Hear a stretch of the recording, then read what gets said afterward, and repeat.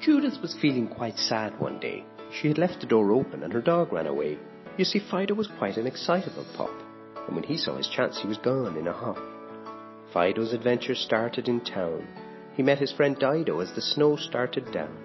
They walked down the street as the shops were all closing, and a butcher named Scutcher threw the meat that was frozen. Now Judith was worried, and she told Mum and Dad. They suggested a plan, and Judith was glad. First they'd have supper.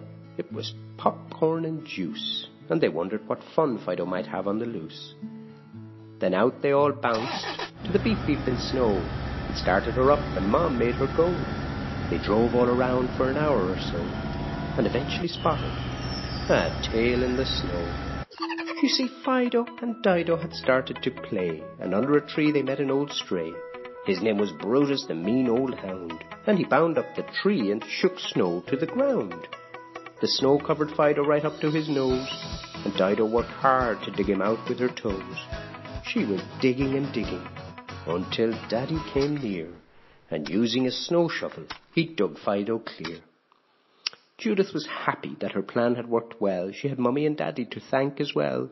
She wrapped her arms tightly around Fido's chest, and wrapped Dido up in a warm doggy vest.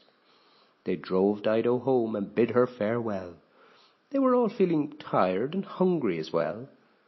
Daddy decided they'd get burgers and chips, but Judith instead chose a pink ice cream whip.